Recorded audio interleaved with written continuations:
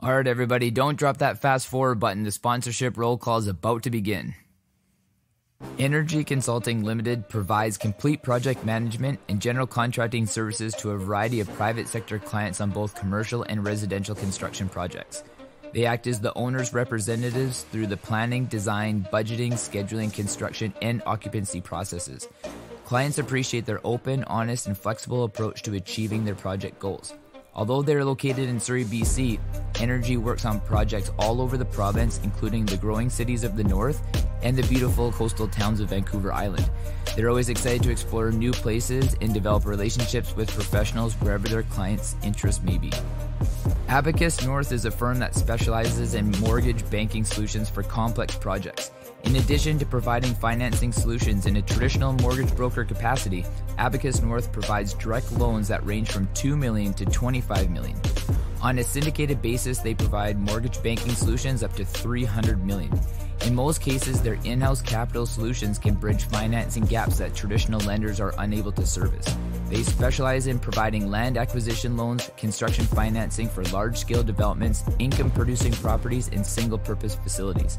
With a portfolio that includes high-rise, mid-rise, and low-rise condominiums, townhouse developments, shopping centers, agricultural properties, industrial developments, and medical marijuana facilities, Abacus North is at the forefront of creative mortgage banking solutions with a focus on fostering long-term relationships.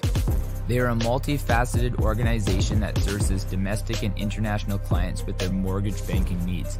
Complex financing solutions require analytical thinking well beyond a typical mortgage broker relationship. As a result, they focus on providing engineered solutions for their client. Their key differentiation strategy is that they assist clients in actively managing the capital stack in order to minimize borrowing costs while maximizing flexibility. Abacus North focuses on national and global opportunities.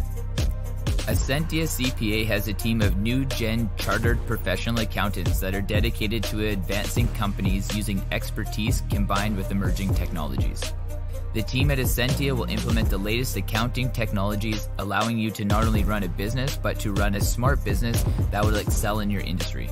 Their focus is to provide growth-centric, value-added, and timely accounting services for businesses as well as individuals across Canada. Unlike standard accounting firms, by embracing cloud-based software, the team at Ascentia will provide you with real-time accounting information on a secure platform that is accessible anywhere at any time, allowing you to make better informed decisions and gain more controlled overview of your financial data.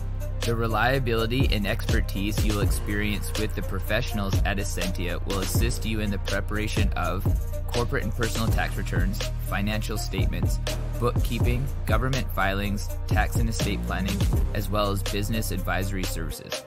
For more information on the advantages of online accounting and to book a complimentary meeting online, be sure to visit ascentiacpa.ca. We are I.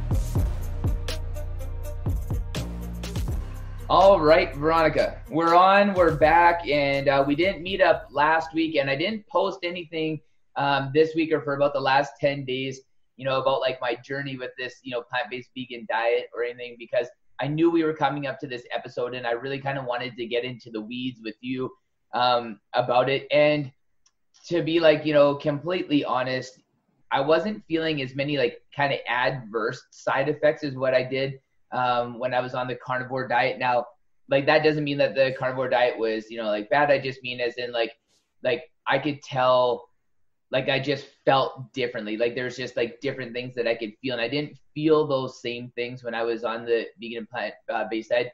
I feel like the detrimental effects were things that you would never feel. And that actually kind of scares me a little bit more, because those become like the sleeper things that could actually come up and bite you in the butt, and you're completely unaware of it, thinking like, I actually feel really healthy, but I have underlying health concerns that I'm manifesting and I don't actually realize it. That was the nice thing about the carnivore diet, is any underlying health concerns that I may have been like accumulating, I was actually going through physical symptoms of that, which is more of a red flag, which I actually feel is to people's benefit.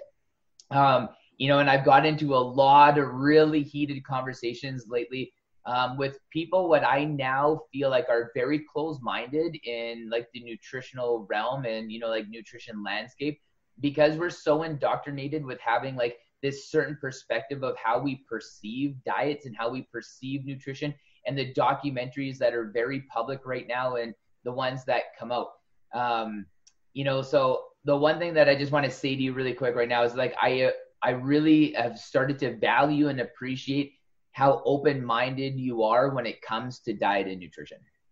Oh, yes, because I don't stick with one thing. Also, like a diet itself, like everyone actually will respond a different way. So for me, I really want to understand that right now. You today's the last day.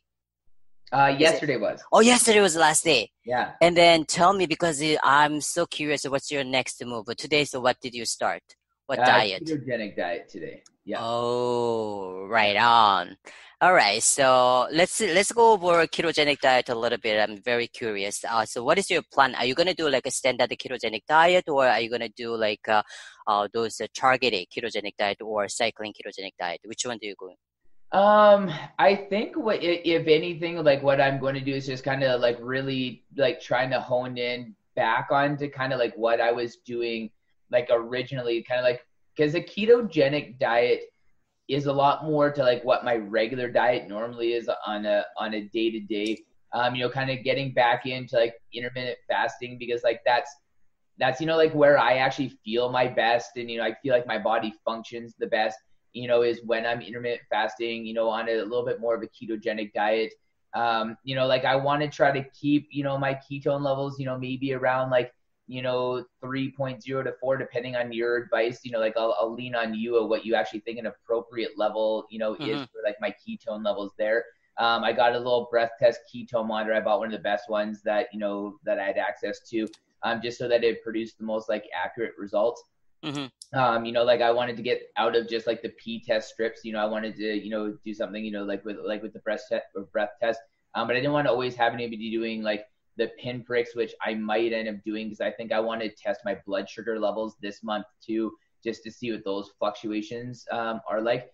Because the one thing I've realized by doing the carnivore diet and by doing the vegan diet is that I find both of those diets extremely, extremely hard to incorporate intermittent fasting, because like the blood sugar level instability, because like with the carnivore diet, obviously you're going through glycogenesis, pretty heavily, converting a lot of that protein into carbohydrate, and then being vegan, you're pretty much only really eating carbohydrates for the most part, so like you're very glucose dependent on, vegan diet, and, like semi-glucose dependent on a carnivore diet, but like this just allows that a little bit more of a homeostasis, because when we talk about a ketogenic diet, and especially like intermittent fasting, like it needs to be sustainable. And how does that become sustainable?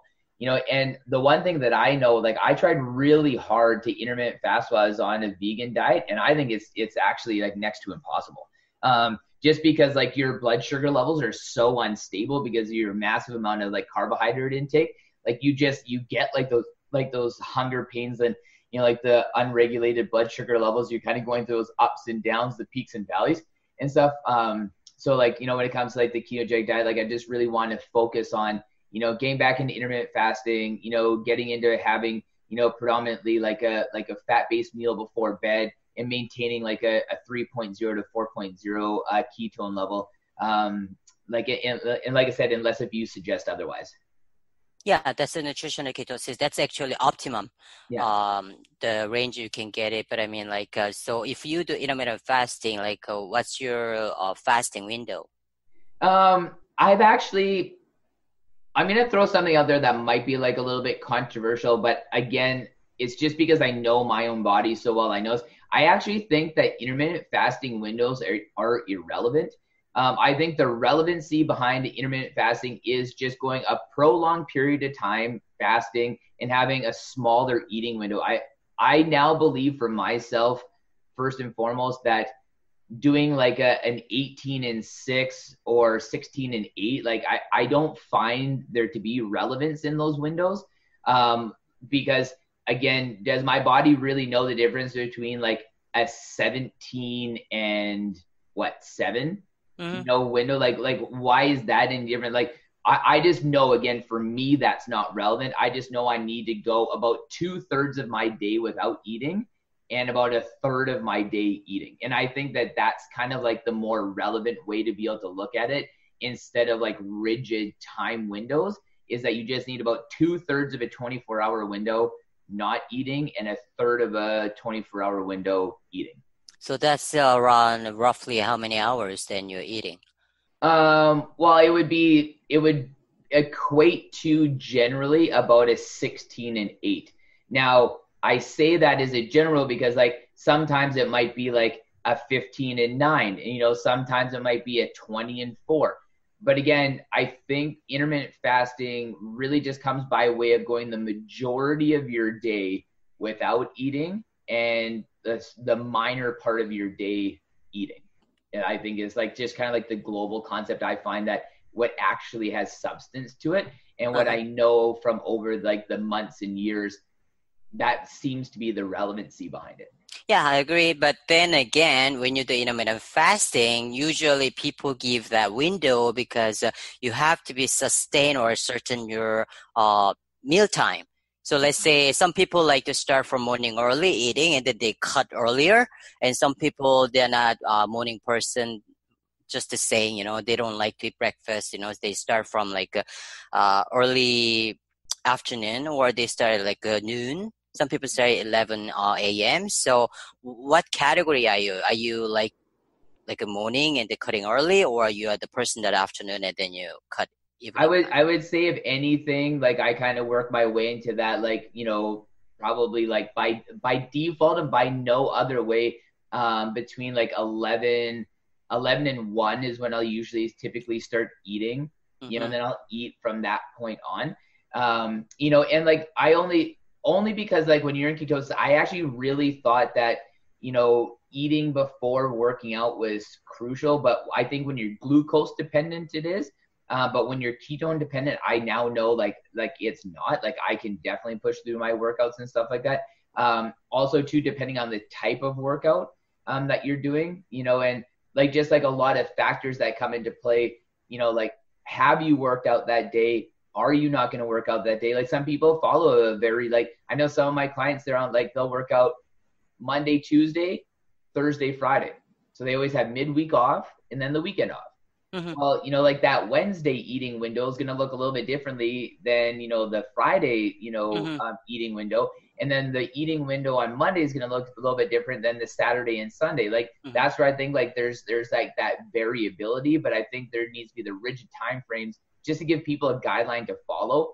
But once you've done that, I think that you can change that system around to be able to kind of play that on a day-to-day basis in a little bit more efficiency. So like on a day where I wouldn't work out, I would try to push that window longer.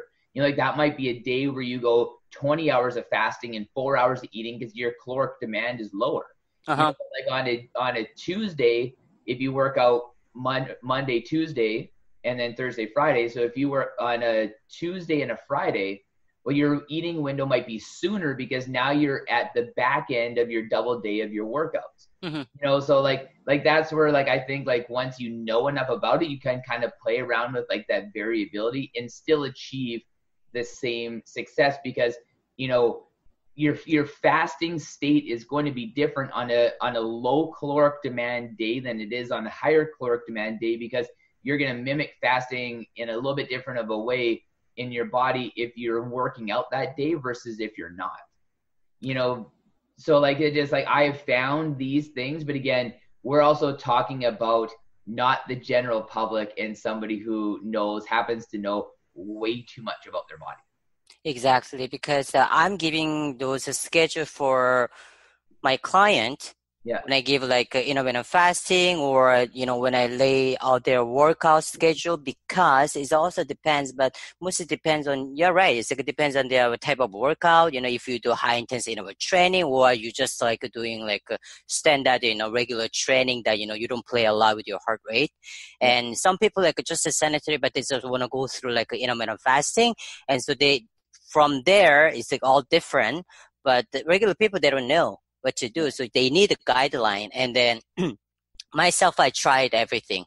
I did a cycling too. I did a targeted ketogenic, which is like I always have a start right before I work out, which is I don't eat big meal, but like I have like right amount of try to get some polyphenol in my body. I go for the phytonutrient with some fat as well, and then I train, and then right after that, I eat again, and then I cut early my food. I did that as well, and then sometimes I go like a prolonged time, just like a standard ketogenic diet, which is like just like really really minimum, and my body is really sensitive.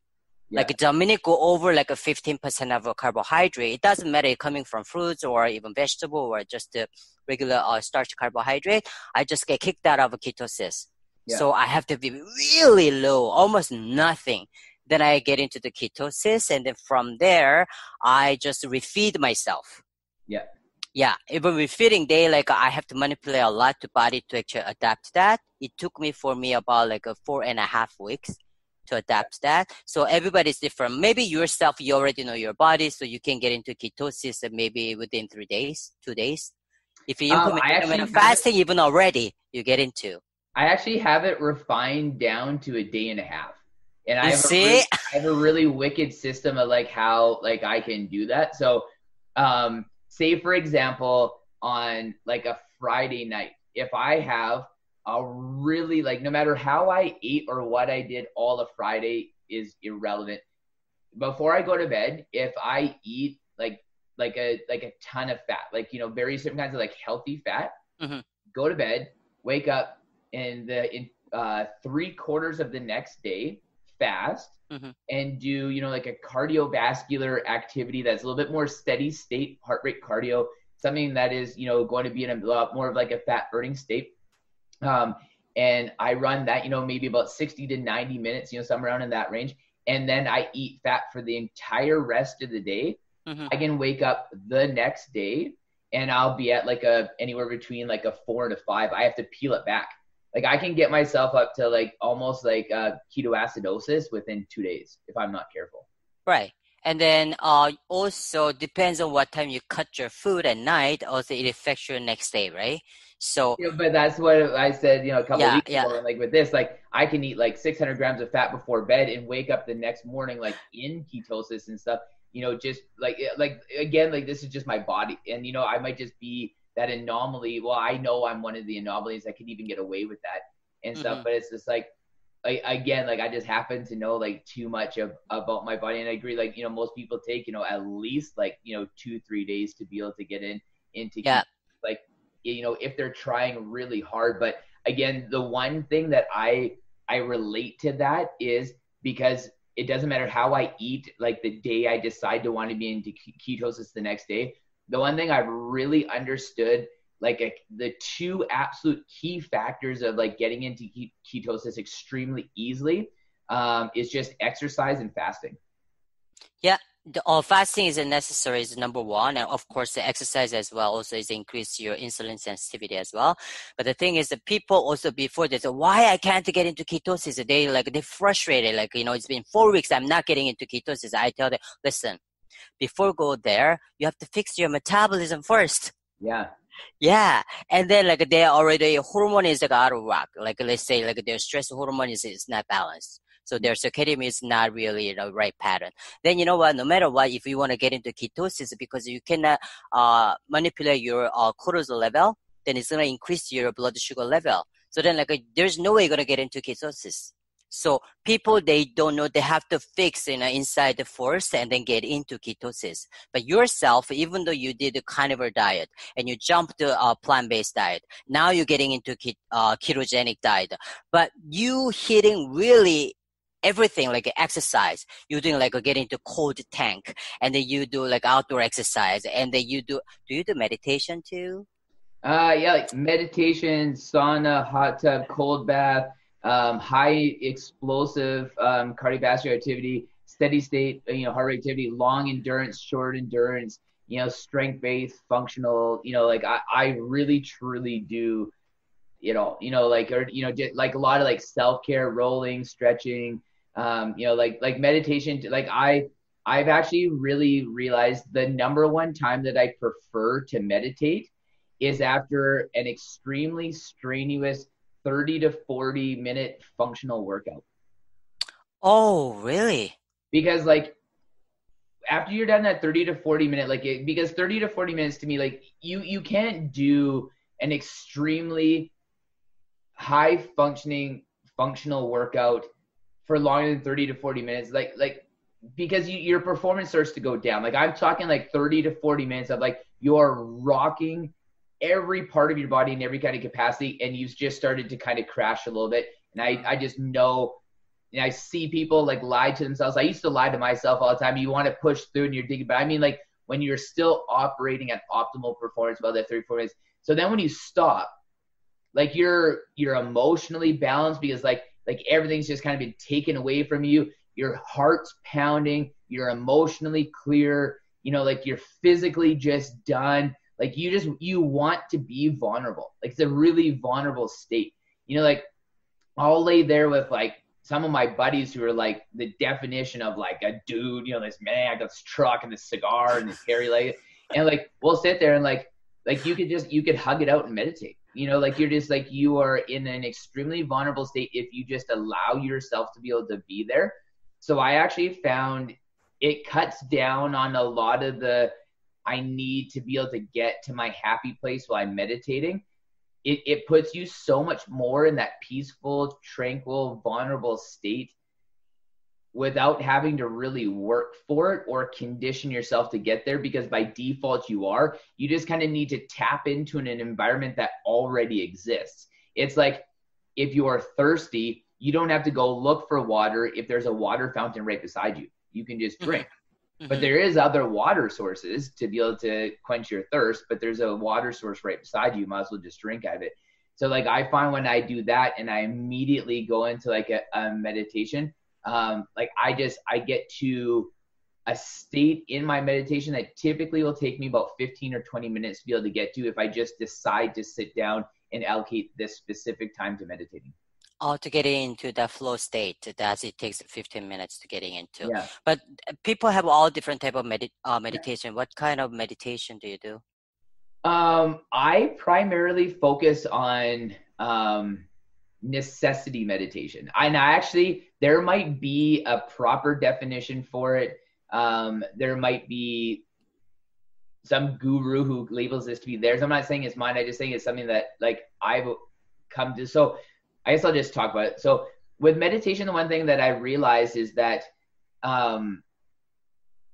there's a lot of stuff going on in our minds, and meditation is a way to be able to tap in, to be able to like kind of clear that out and, like reconnect with yourself and, kind of get to the point that's past all the noise. But the one thing that I realized about like researching meditation, I was just like, well, it's not all really noise that we should be getting past. Because the one part that I always kind of realize that there's layers to the noise.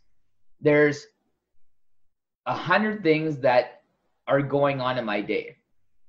I think they're all relevant because they affect me, but they're actually not. So about 50 of them might actually kind of be relatively relevant. But out of that 50, there's probably like 1 or 2 that are actually relevant.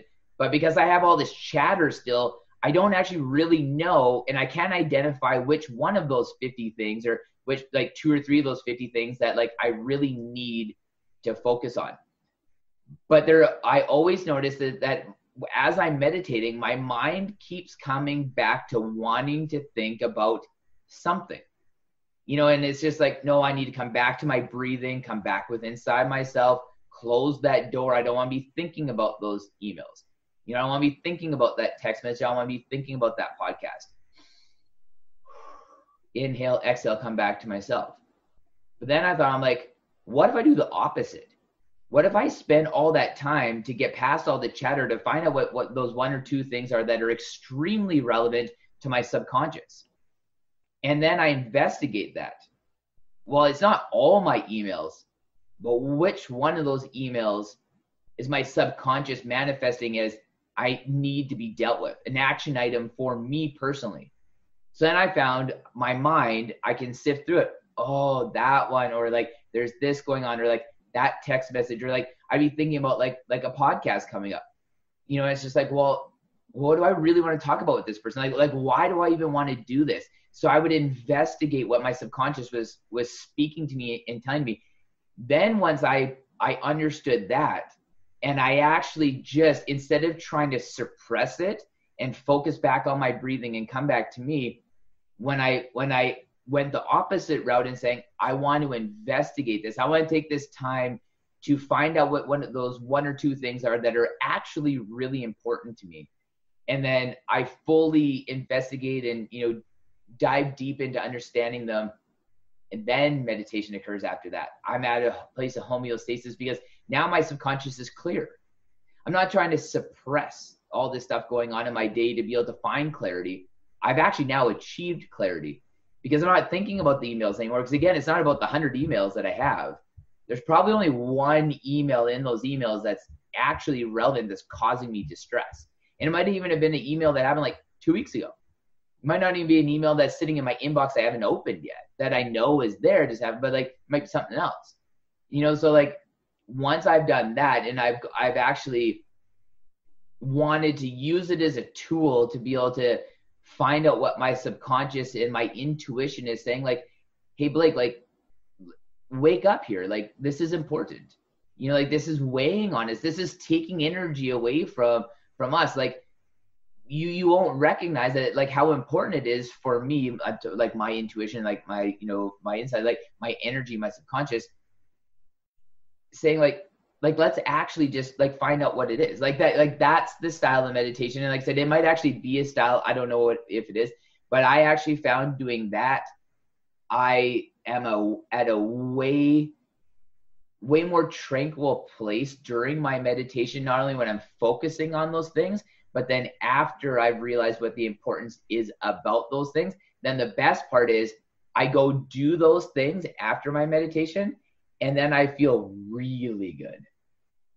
That's one way of meditation, because you are really focusing on one thing, so you are getting in that flow state. Mm-hmm. I give you this simple example. In the past, when I create lots of deck, presentation deck, I'm in flow. Like I'm looking for the picture, image, and what kind of words I'm going to write. I'm really get in there. I don't know, like if there's out, somebody shooting gun, I don't know. I just be in there.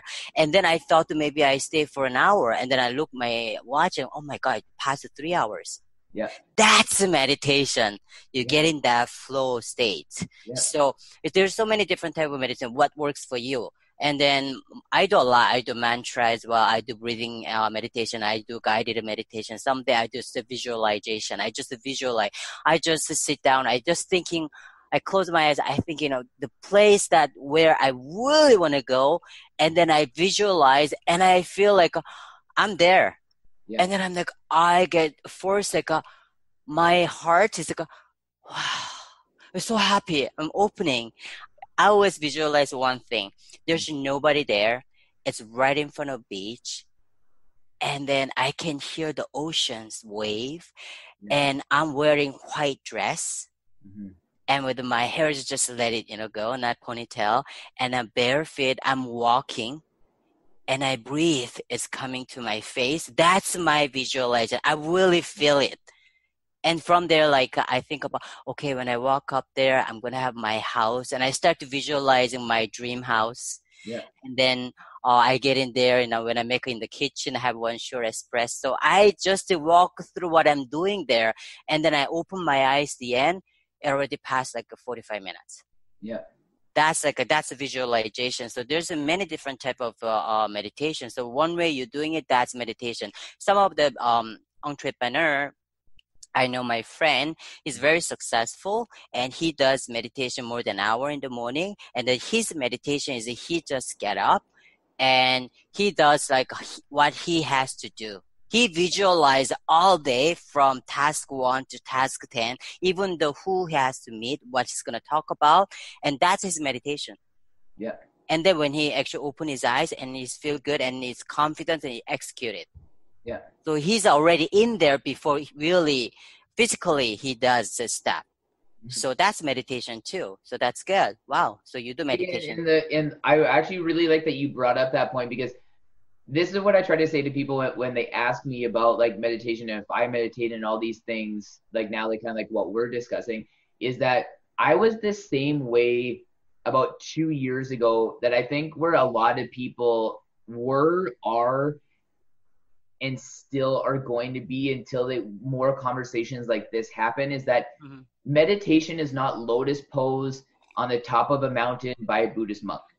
No. And for like decades, that's what I thought, because there was nobody ever really talking about like meditation can simply just be like rolling out your body and feeling the trigger points and trying to get that one spot out. Like meditation to me now just means really just taking the time out for yourself to prioritize yourself, no matter what that may be. Like a form of meditation can be going and having authentic, undistracted time with a friend or a family member, or, you know, taking a nice long shower and just focusing on that hot water or that cold water, just how it feels on your skin and being in tune with that. Like meditation can be so many different like ways and like opportunities to be able to get there. But again, like it just comes back onto like respecting and understanding and taking that time out for yourself.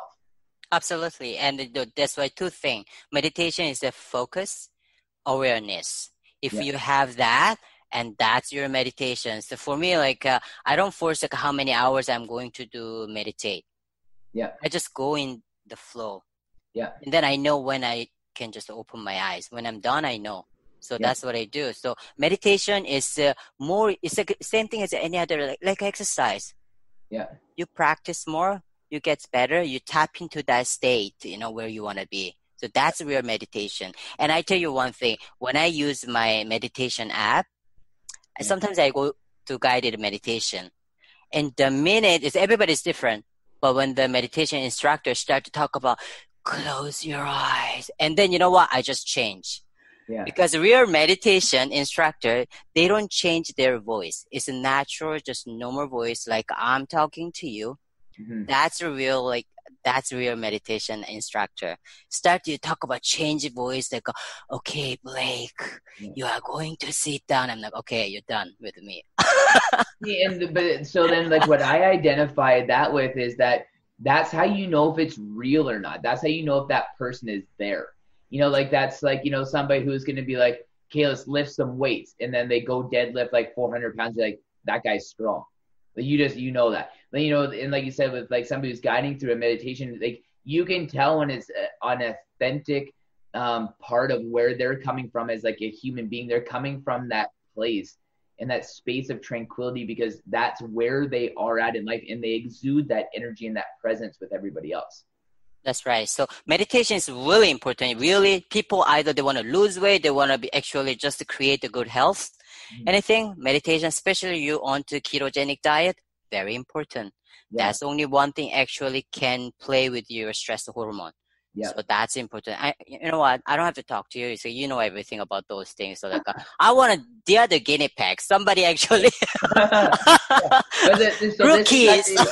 Yeah, I'm actually gonna like segue this into like kind of like this carnivore vegan like these 2 months and like what I've learned, because the where this segue exists is that I actually really thought I was knowledgeable about what I knew until 2 months ago when this actually started. So a few of the things I want to kind of just like to talk to you about right now to kind of let your wheels start turning is that, okay, so like on the carnivore diet, like I obviously felt like I had strength, or I felt like I didn't have strength, but when I needed to be strong, I was strong. But I had no endurance. I was missing my 5th gear. And like emotionally, like I just had gone through some like really big lows. Like like I felt like it really kind of like emotionally like destabilized me, like a little bit, like nothing that I couldn't push through, but I really felt like my emotional state changed and like my overall body energy changed, you know, and like all these different capacities. Like I wasn't bloated either, you know, I had like really wicked digestion, you know, my stomach felt super clean, no gas, like no nothing, no acid reflux, nothing along those lines. Now on the vegan diet, the things that I've really learned is well, yesterday I go to do my testing, my physical testing. Well, now my endurance is back up. I have my 5th year. I'm super happy about that. Low plank, you know, tons of time, you know, static squat, lots of time. I did the battle ropes, totally fine. Felt great, wicked attitude. Couldn't wait to get into like the strength components. I was feeling so good. Exactly the opposite of how I was feeling going into my testing on the carnivore diet. I go put 170 pounds on the bench press because obviously my bench press do 170 pounds, my barbell squats 170, my deadlifts 170, and then chin-ups. Everything's just the equivalent to my body weight, right? So I go down and, you know, I'm on the bench press. I'm like, yeah, I feel good. I racked that bar off, and I was like, holy fuck, I don't even know if I'm going to be able to do 1 rep. Like I felt that weak. I grabbed this bar and I was like, this isn't good. It was, I can't even explain how weak I felt. And like, I was doing like sets of like 1, like 2, 3 reps for that 2 minutes. And like, usually I'm good for about like between about 25 and 30 reps in that 2-minute time period. But I was I don't even know. Like I was having such a tough time with feeling that week. I lost count of how many reps I've done and I haven't gone back and counted it, but I don't even know if I got more than 12 reps in that entire 2 minutes. So then I go from that, I'm like, well, that's deflating. But I'm like, okay, well, the barbell back squat will be different because obviously, you know, legs, you can push way more weight than you can, you know, doing chest, you know, it's just inevitable, way more strength there. So rack up the 170 pounds on the barbell squat, and then I rack the bar off, and I go down to like my first squat, and I was like, oh no, same thing. Like it felt so heavy. I felt so weak. I'm like, this isn't good. So, you know, again, like cut down about half my reps. My chin-ups, however, were like a little bit different. I was about this same number on my chin-ups. And then on the deadlifts, you know, same thing, just felt like super heavy, felt weak, you know, just I didn't have the strength. So so now I kind of realized, okay, well, I can see how my body needs like, you know, like the plants or plant-based nutrition, you know, for that 5th year I feel like I was missing. You know, and then I know I need the meat, you know, for the strength components. So I see the 2 benefits there. You know, then, you know, when it comes down to like digestion, it's just like, well, on the carnivore diet, you know, I had no gas, no bloating, super easy digestion, no acid reflux or nothing. I've never really ever had heartburn ever. On the vegan diet, I actually realized that I didn't know what acid reflux actually felt like like heartburn. And I kept asking people, I'm like, this burning feeling right here. I'm like, I'm like, every time I run, and they're like, dude, like that's acid reflux, like heartburn stuff. I'm like, you had an acid reflux? Tons, almost the entire month. Like every time I ran, every time I worked out, like after I ate, I had acid reflux almost every single day that I was on the vegan diet. Tons of bloating, super uncomfortable. Like I have had more gas this month than I've ever had in my entire life. Like I said, like I initially gained 10 pounds, you know, like I was always up about 5 pounds. My blood pressure was amazing on the carnivore diet. My blood pressure has been terrible on the vegan diet. My internal biological age was, you know, great. Like, it was like I was below 36 almost the entire time. On the vegan diet, I was above 36 the entire time. Ironically, I ate some meat last night for supper. You know, because all my testing had been done. It was the end of this. So I'm like, whatever, I'm going to have some meat at the end. I wake up this morning and my internal biological age is back down to 39. Not saying that one has anything to do with the other. I just thought it was funny because I ate meat last night and now my internal biological age is, you know, coming back down. You know, and my cognitive function, you know, like my emotional state wasn't that great when I was on the carnivore diet. And it definitely was way better, like way more enthusiastic being on the vegan diet. You know, so I kind of see like that, those like differences there, you know, but like I still say, like, this is what the point that I'm getting at. Like, if somebody would have said, this is going to be the result of these two diets, or like, these are the symptoms and this is a diet, draw a line to which diet you think caused which one of these symptoms. I would have drawn the carnivore diet to all the symptoms and the data that I have accumulated being on the vegan diet. And I would have done the vice versa, for the vegan and the symptoms and like how I felt when I was on the carnivore diet. It's completely inverted, and where people say it's like, well, because you did the vegan diet after the carnivore diet. And I'm like, that's not necessarily true, because the diet that I was on before going straight carnivore was almost like a plant, like it was like 80% plant-based, 20% meat. So I was way closer to a plant-based vegan diet than I was to a carnivore diet going into this. So that's not relevant to me either. So I'm like, I have this knowledge. I know what I went in eating. And then now it's got into the argument. It's just like, well, you didn't eat plant-based whole food, like with my conversation with Orsi that I aired today. I'm like, well, but I don't believe that either, because it's not like I was eating wild game meat, which is like the best meat that you can eat. So, like I might not have been eating like whole food, plant-based, organic, everything, but I was eating more processed food on the carnivore diet than what I was on the vegan diet, because I wasn't eating any processed food really on the vegan diet. I didn't even end up eating the Beyond Meat burger, but on the carnivore diet, I was eating, bacon, beef jerky, sausages, like all pepperoni, like all that crap when I had that bad few days when I was hiking.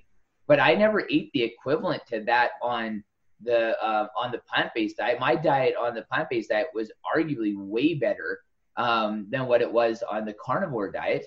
And I had access to a lot more micronutrients, than what I would have being on the carnivore diet. So again, like all this data really challenges me to like these concepts and these principles that we've been living on. And this is what I meant by at the beginning of this podcast, where I said I really value you and your perspective even more now, because now getting into more conversations with people about the results that I've had, like I'm getting in like legit heated arguments with people. And I'm like, you're defending a position that you're not even living. You're defending a position of a documentary that you watched on TV that you're not even living. And now you're challenging me on the results that I've spent a month accumulating, when I've slogged this every day to a lot harsher capacity, like testing myself every day, testing myself at the beginning of the month, testing at the end of the month, going through all these protocols, being extremely rigid to make sure that I'm not stepping outside of that and having like, an 80-20 rule during this diet, or allowing myself something outside. It's like, no, if I'm carnivore, I'm strictly carnivore. If I'm vegan, I'm strictly vegan. This is the way that it's going to be. And I'm like, and it's funny. It's made me realize that like people who aren't even in the landscape of nutrition and health, who aren't even living any of these protocols, how we hyper identify with this information that's being put out there, but nobody investigates it, not only for themselves, but it's made me realize the amount of misinformation that's being put out there. Because, like that Game Changers documentary, it's like you have this one person that says that they, like lift weights and I'm the strongest I've ever been. It's just like, well, yeah, you can't pick one person. Like there's no arguing that I was benching 170 pounds for about 30 reps in 2 minutes at the beginning of the month. And at the end of the month, I can barely do 15. Like that's real results. You cannot argue with that. And my whole point behind this, or my whole position during this whole month has been like, I cannot eat enough food to get enough protein. It's not even possible. I can't consume that kind of quantity of food. And now I've seen this rapid decline in my strength, but I also see a rapid increase in my performance back to like where I was before. So when you have this guy on the Game Changers, documentary, oh, I'm doing the battle ropes for an hour. Well, fine. But I did the battle ropes for 5 minutes plus on my original diet and got bored of doing it. It's the only reason why I stopped. I did the battle ropes for over 5 minutes on the carnivore diet and stopped because, again, I was just bored and didn't care anymore. And I did the battle ropes for over 5 minutes on the vegan diet and stopped because I just did not care anymore either. So you can't tell me that it's to do with that. It's more of just like, are you having fun doing what you're doing during a tedious event? Like, that's the only thing to me that I really look at, is that, like, if I hate those battle ropes every second that I'm doing it, I'm probably not going to be able to do them very long. But if I'm going to enjoy what I'm doing and looking around and having a good day and kind of just like absorbing the environment and bring myself outside of the ropes, like a meditation with inside of physical activity, being like, don't count the reps, don't count the time, just do the ropes and just be lost in it. Go to have some fun.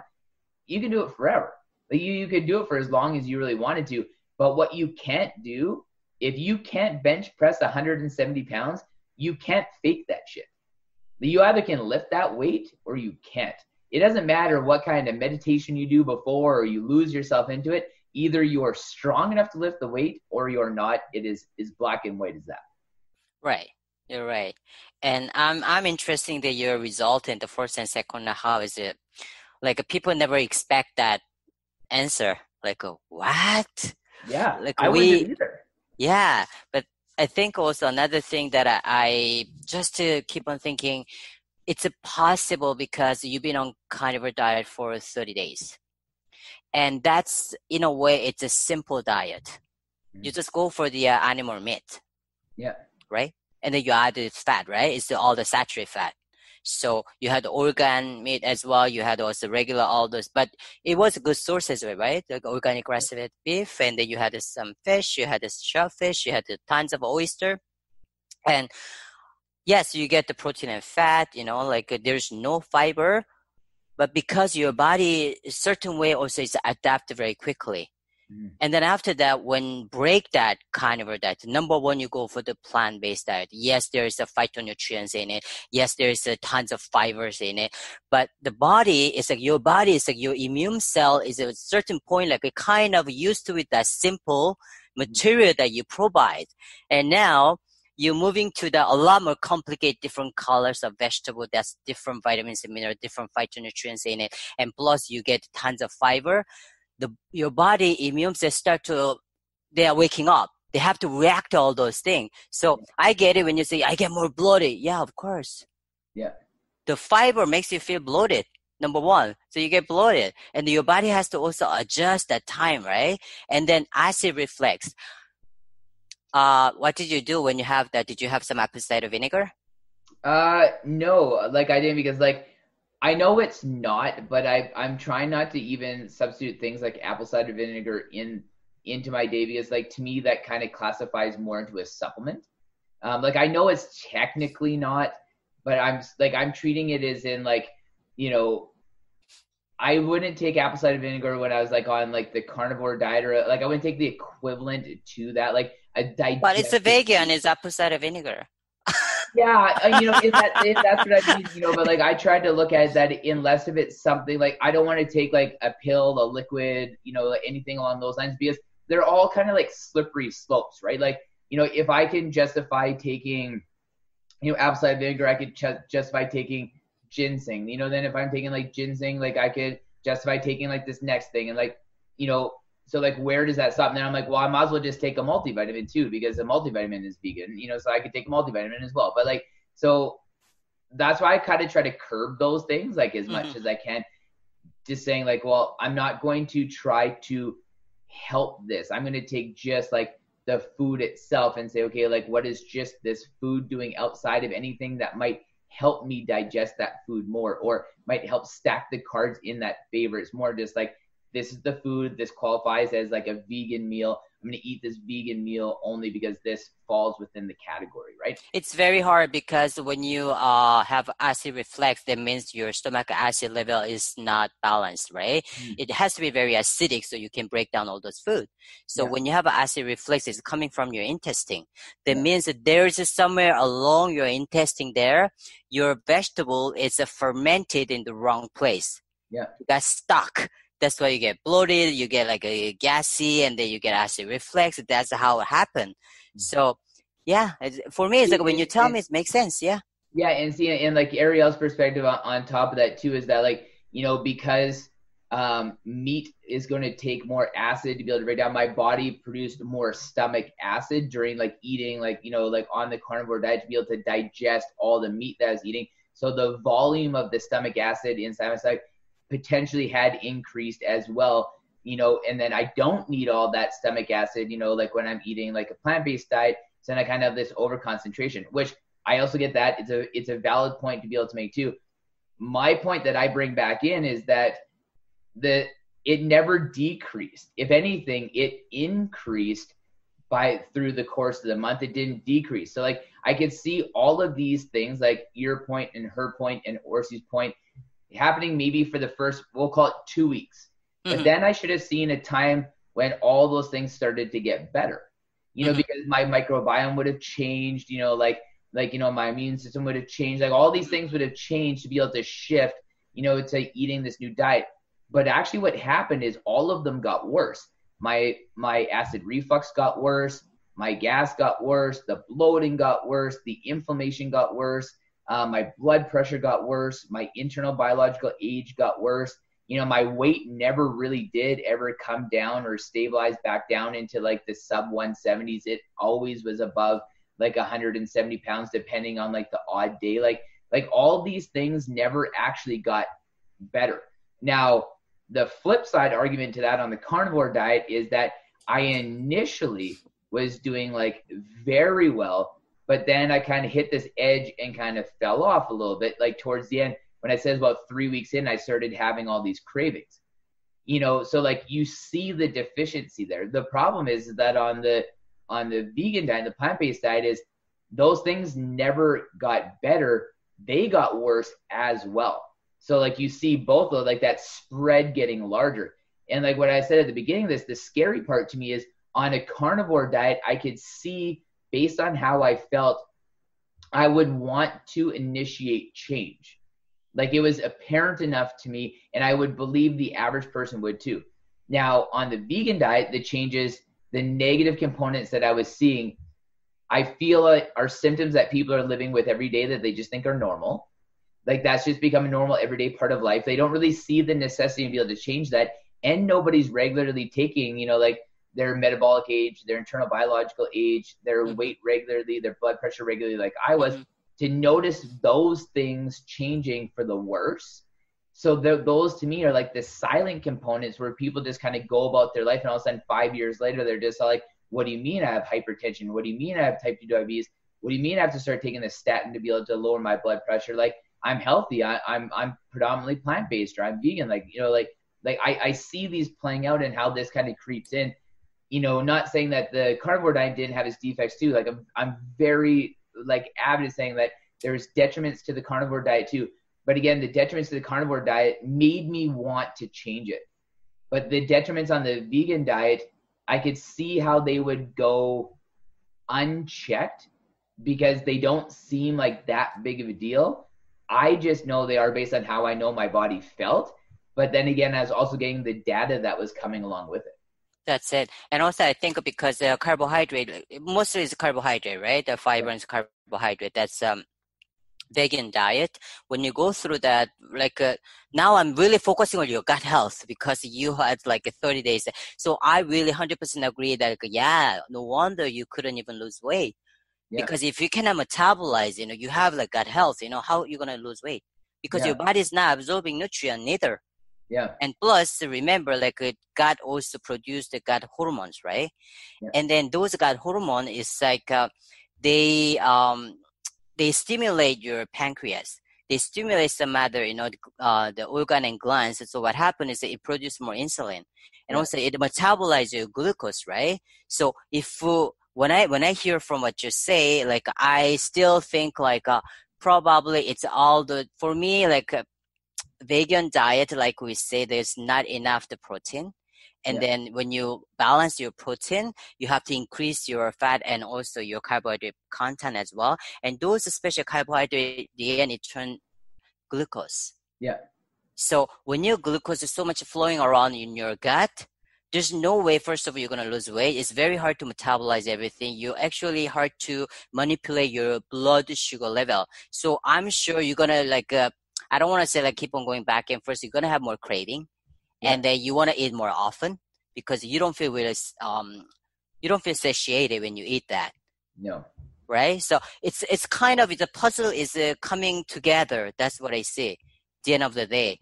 Yeah. And you make a really good point, and I'm glad that you brought that up, because I think it's a really key point to bring this, because like I have brought this up numerous times, but again, what we're talking right now is like direct comparisons, kind of between these two diets, and breaking it down, and that is something that I think on the vegan diet, like I would be so full, I would feel disgusting, like my stomach would be bloated, food up to here, acid reflux, and I would walk by something and I'm like, well, I'll have a bite of that.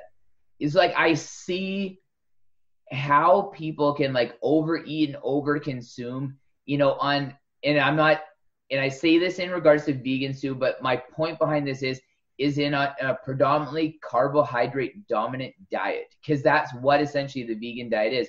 So like, I'm not saying that like, if people are eating meat, but they have a predominantly carbohydrate diet, I really see how overeating becomes extremely relevant, because last night for supper, having like a bunch of meat with it, I was full, but I'm like, I easily walked away from eating. Mm-hmm. But I do know the previous like 30 days before that, feeling as full as I was, I would have went and ate more. I know that, not because I wanted to, but I had more signaling. My intuition was telling me more to eat more than it was telling me to walk away. Last night, my intuition was telling me to walk away than it was to be able to eat more. And on the carnivore diet, my intuition didn't even come into play, because when you were done eating, the satiation level was like 100% every single time, and you didn't even entertain eating more food after at all. That's a really good point, because carbohydrate-based diet, plant-based diet, so that's the problem. When you stick to only vegan source, what happened, like, it's really it stimulates your stomach, so it's like those hunger hormone, the leptin hormone, and ghrelin hormone produced, so like you crave something because you go into your neurotransmitters, so like you full, but like you feel like you gotta eat something more, you can have it, also you crave for something, you want to munch something, so that's what you went through, right? The past 30 days. That's why. I know. I never fan for like, I never gonna be turned vegan, like I never done, even like I can't. See, and this is why, like, if somebody asks me my honest opinion right now, not going through the ketogenic diet or like paleo, like I think once I start dabbling into like a little bit more of like the paleo diet and like those ones, it becomes a little bit more like watered down, because I find like the real evidence, the real key points are going to be the difference between like a protein rich diet, carnivore, a carbohydrate rich vegan, and a fat rich like ketogenic. Like that's going to be like the real 3 diets. There are 3 months to be able to focus on. The rest of it is kind of like just different diet trends. But like what I pulled away from the first 2 months is, this is my selling case that yes, we overeat, and yes, we overeat meat. But what I think, like if you still absolutely need meat in your diet. Do we need meat at the level that like what a carnivore diet would consume? No. But do we need the carbohydrates that like what a vegan diet accumulates? We don't need that either. This is like my selling case, like at all, like you need meat sources to feel satiated. Like for people to tell me now that you can get satiated off the protein that you're finding like in vegan meals when it's predominantly carbohydrate based, I think they're full of shit. That's not the same. That's incomplete protein. It's not the same. Body convert different way, so it's not the same. So it's too different, and then that's why you have to have a little bit, and then everybody's different. Some people maybe have more. Let's say you and I like more like a 20 and 80.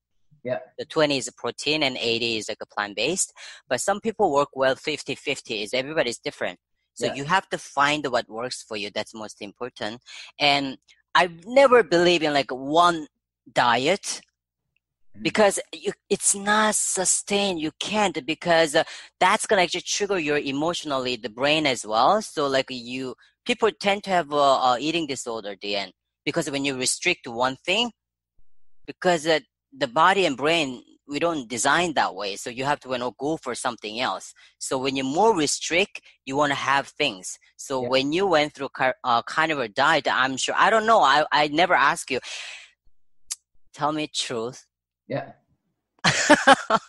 Tell me I like where this is going. You just made me feel nervous. I'm just like, oh, like, where are we going with this? You're like, Tell me truth. you want to know my YouTube search history? Carnivore diet and plant-based diet, when you did it, you ever had the one meal or one single just to touch, like get out of your diet, or you just stick to that? Stick to that. Wow. I would say the carnivore diet. Well, so actually, no. Now that you say that, that's actually not even true. I can give you an example in both, and both of them were not conscious. So on the carnivore diet, one time I had butter, and then I'm like, I just don't agree with this. So I stopped. I'm like, and I know, but you're allowed to eat butter on a carnivore diet. But I'm like, again, this is the slippery slope.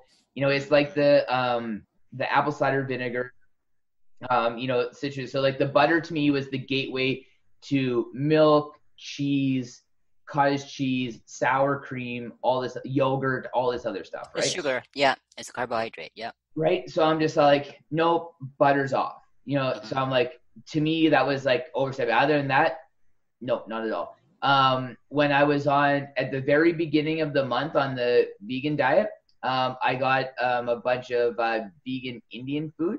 Well, what I told was vegan Indian food, and I should have known, but there's this one dish that I like never tried before, and I was like, hey, what's in it? And they're like, it's a tofu dish. And I'm like, okay, I was eating it. So I had like 2 or 3 pieces of this tofu, but it actually turned out to be paneer.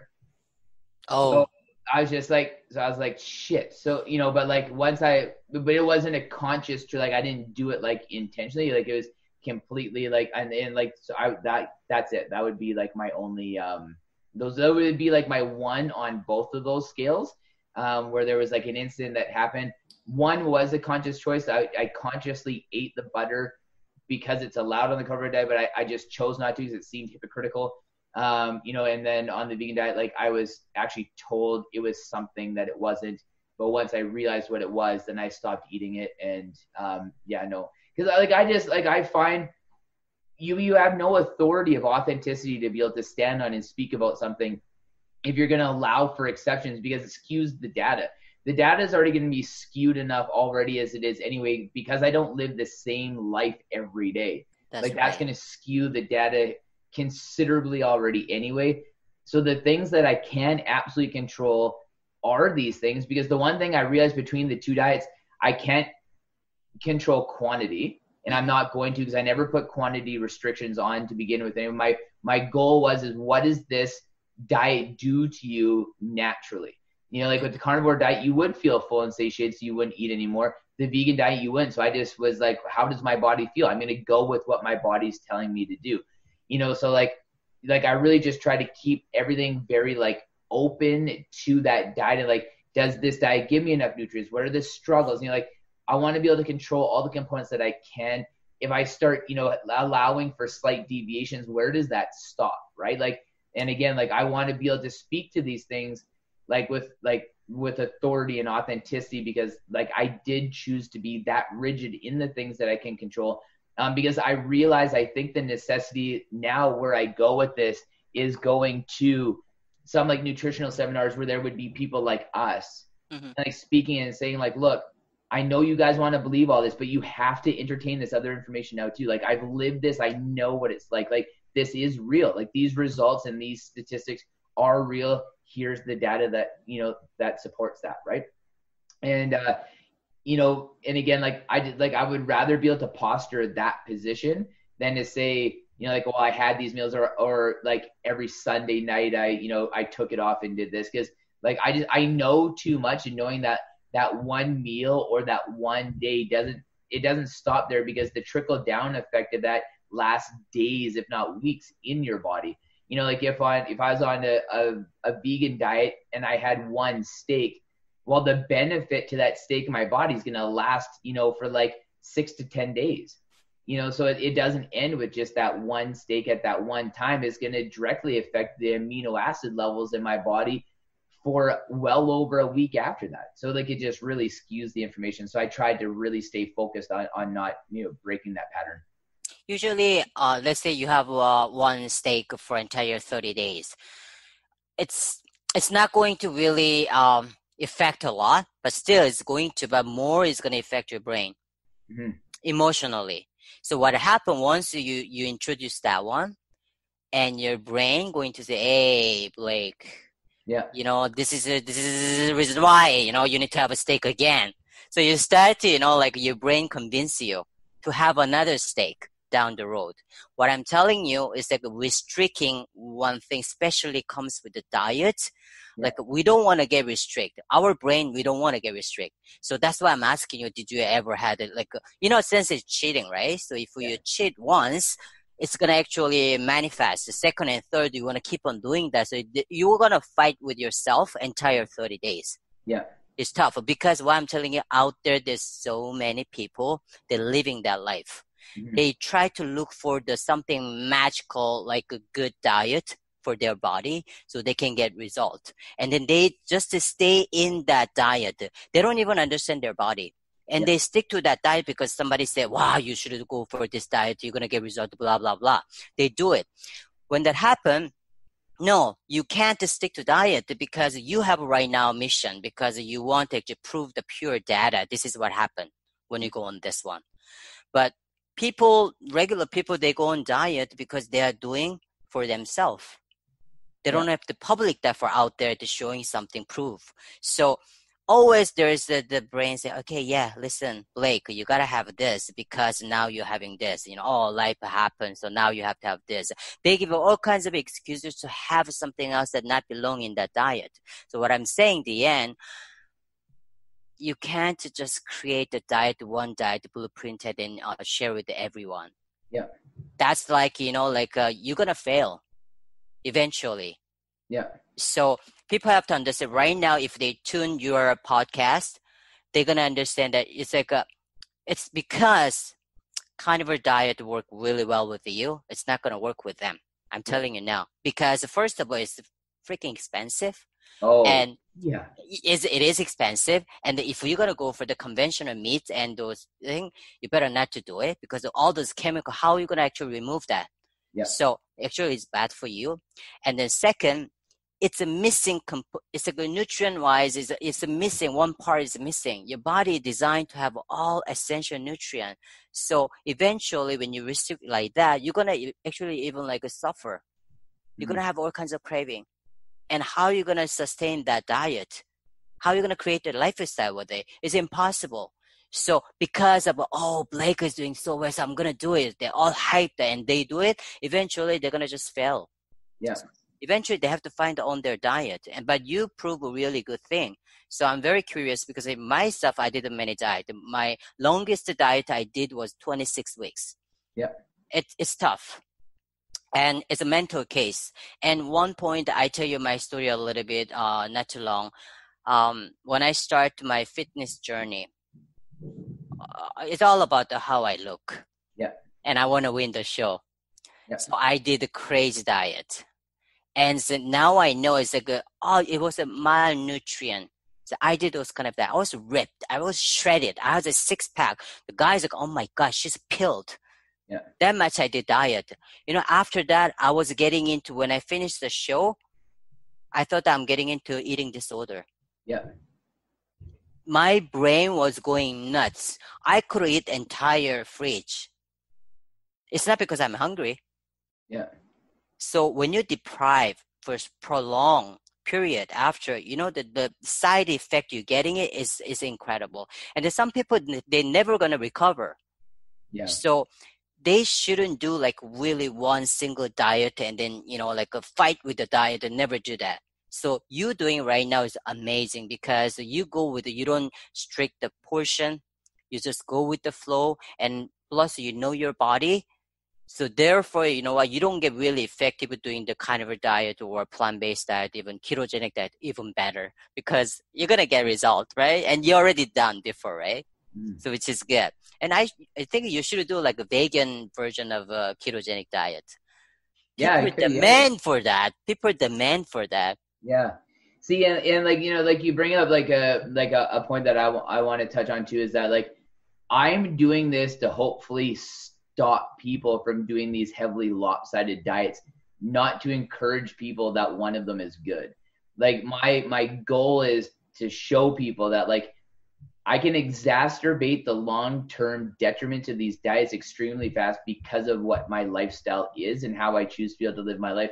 I can exacerbate those very quickly, you know, and I don't ever want anybody to think that a carnivore diet is good or a vegan diet is good or anything like that, because yes, we do need balance, and that you never should be on one diet for the rest of your life. You not should be on one specific way of eating. You know, like you're going to eat differently in the summer than you are in the wintertime. Like, you know, like seasonal eating comes into it. Like there's going to be changes to it.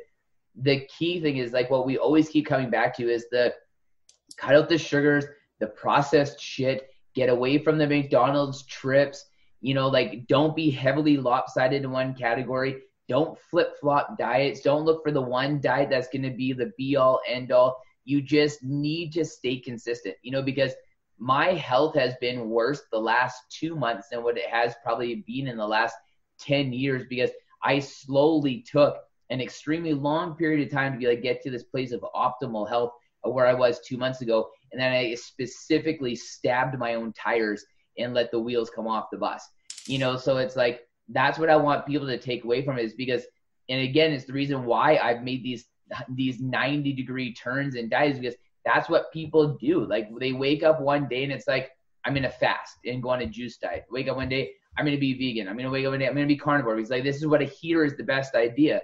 And I'm like, I'm so sick and tired of like people in our positions propagating that these are good decisions. You know, like all the trainers that like, you know, like that say, oh, come lose 20 pounds in the next 10 days. I want to like soccer kick them in the face. It's so irresponsible. And I was just hoping after all of these years and decades that we'd get past that. You know, but the one thing I noticed, and this is the commonality behind it, there's two things I've realized with the people in that environment.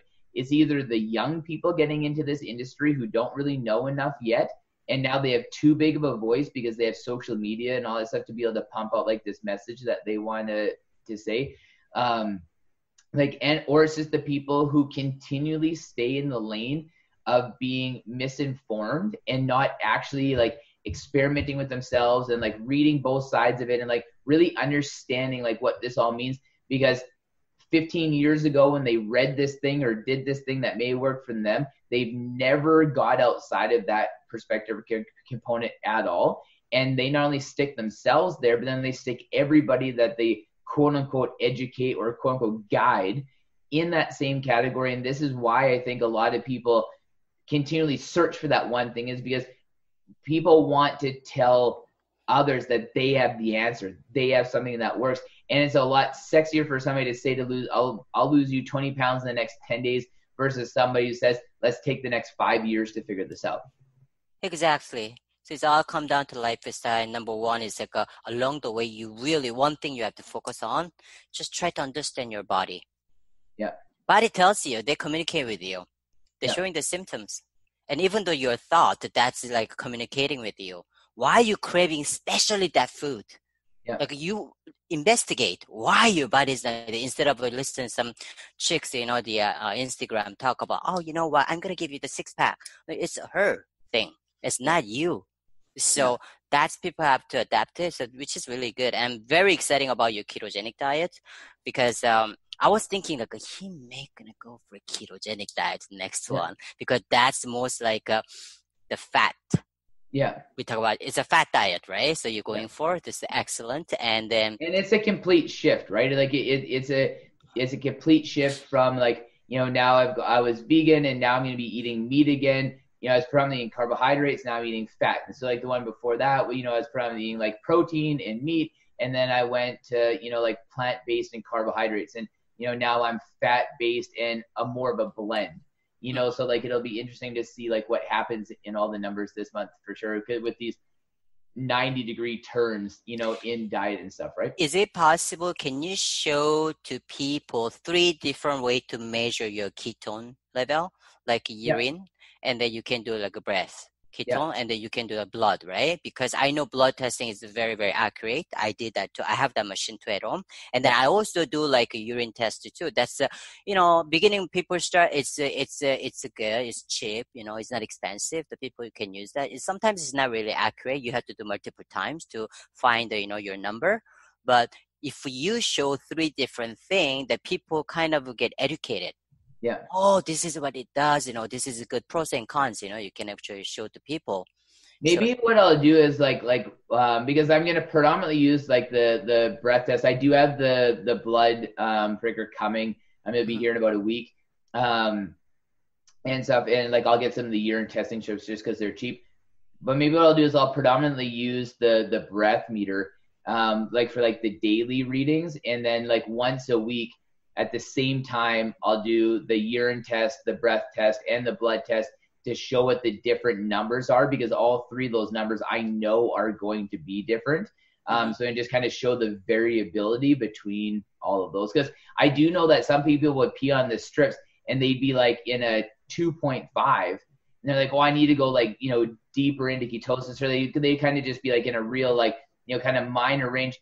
But then all of a sudden they would do like the blood test and they would be like in the 5s, so like you're kind of teetering on the brink of like ketoacidosis and stuff, right? So I've always thought that is valuable information to be able to put out there, because like 1, you want to push harder, and 2, you want to bump yourself back, so like if you stay too high up in that like 5, 6, 7 range, like you're going to go to the doctor pretty soon, or like you should be entertaining it, so it's like you kind of look at like those like those different perspectives. I think it'd be valuable to do that, maybe like once every 5 days or something like that, just to be able to kind of have like that like triple comparison between the 2. And then I'll stick with like the breath test monitor, strictly a little bit more out of convenience and stuff like that, for the majority of just the daily readings in the morning. What is gonna be your carbohydrate during ketogenic diet? I don't really know yet, just because like the carbohydrates are just going to be so, and like, to me, I've committed about like the next like 3 or 4 days just to really like drawing that down like as low as possible. Like next to no carbohydrates, just to make sure that like I'm, because with the vegan diet and with the carnivore diet, the day that I woke up, that day I was carnivore and that day I was vegan, although I had some nutrients left over in my system from before. But the one thing that I can't do is like I can't wake up one morning or like this morning and all of a sudden I'm in like a 3 to 4 range in ketosis. Like I would have had to start that process a couple of days before. So I just want to try to get into that level of ketosis as quick as I can, and then maintain that, and then kind of like play around with like like what I'm going to do for carbohydrates, or like what that's going to look like, or how much I can have, or like all that kind of stuff, because I know my carbohydrate level like can dramatically like increase and decrease, because of like, like obviously I regularly, intake like large amounts of cinnamon, which helps regulate my blood sugar levels. Like I regularly like, trail run, 10, 15 kilometers, like I lift weights. I road bike. I do all these different things that, I can adjust my carbohydrate level daily and still stay in that level of ketosis, based on like my activity level. So like I said, I'm just going to kind of get through this weekend and then kind of see, do like fasting. Fasting is the fastest way you can get into ketosis. The fasting is number 1. Yeah. And at one point at the end, if you want, you should do like 5 days fasting. Yeah. Well, that's actually what I want to do. Like as another month is I want to go like on a fasting like diet, like whether that's like a 1-day fast, a 3-day refeed, or I want to find some kind of like protocol to follow that incorporates fasting into like one of these months. You should do fasting, because the fasting is so many health benefits. At the same time, fasting is that people that don't know how to get in fast, and especially like how to break the fast. Break the fast is a lot more important. But one point when you start doing fasting, and you know exactly for your body how you break your fast.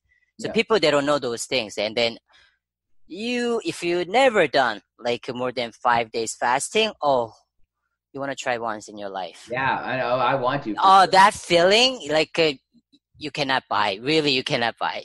Amazing. One day, just flip. You wake up and go, holy shit! Like your energy is from the bottom to like on the top of the mountain. It changed, and then everything changed. Your skin changed, your vision changed, everything changed.